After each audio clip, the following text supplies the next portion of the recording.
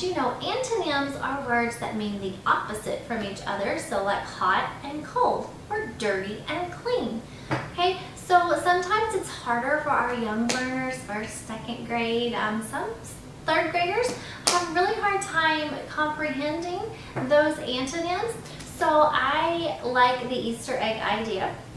Okay, I take Easter eggs. Now you don't have to match them by color. You could have two totally separate colors. It is however you want to put your eggs together. If you do different colors, sometimes it's a little harder because they automatically assume most of the time that these eggs should go by colors. So you can mix these colors if that is easier, or if you think that that would benefit your students, or you could start off with the same colors and maybe have a second set of eggs that are different colors, just to change it up a little bit. My eggs are, however, right now the same color. But anyway, you take a list of antonyms, you can get off the internet, you can make them up yourself, things that you've talked about in your classroom, and you make your eggs sad and happy, hot and cold, new and old. All right, guys, you're gonna break these eggs apart. Pretty simple, break them apart. You're gonna mix them on the table in a basket. Doesn't matter however you want to do it. Then you're going to pair your students in groups of probably 2, just so they can work together. Like I said, whenever they're able to talk things through and able to bounce ideas off of each other, it not only benefits you in the classroom, it also benefits them. Okay, letting them take the lead, it builds young minds. So putting them with partners, it really does help.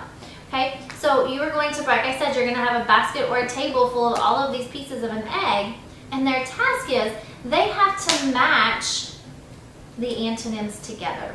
Okay, so super easy, fun. If you wanted to create a worksheet to go along with it that they could write once they got, so they would connect these 2 words on the worksheet, that way they could turn it in and you could check over it.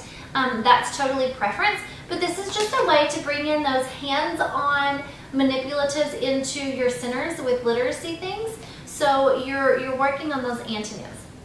Now, I like to use eggs for lots of activities in small centers with young kids, so I'll be sharing those. I have several different ideas that you can use eggs for in your centers in your classroom. But this one focuses on antonyms, super quick, doesn't take that long to put together. If you pre-plan and you plan ahead, Easter, guys, when the Easter's over, they go on sale for half price and you can get tons of eggs super cheap. I always stock up because I like to change my words. Sometimes they get broke, stepped on, whatever. I have lots of eggs. My husband thinks I'm crazy sometimes for the things that I bring home, but that's okay because my kids love it, and it's the colorful, great for young kids.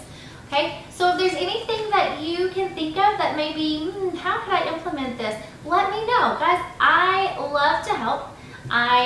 I love hands-on manipulatives, and I'm not afraid to ask. If I don't know, my teacher friends probably think I'm crazy by now because I just go ask. Okay, the only person that is winning is your children, and that is the key whenever we're in a teaching position. We want our children to win. Okay, so antonyms, eggs, partners, do it at home. Put a basket, make it fun. Manipulatives, guys, eggs.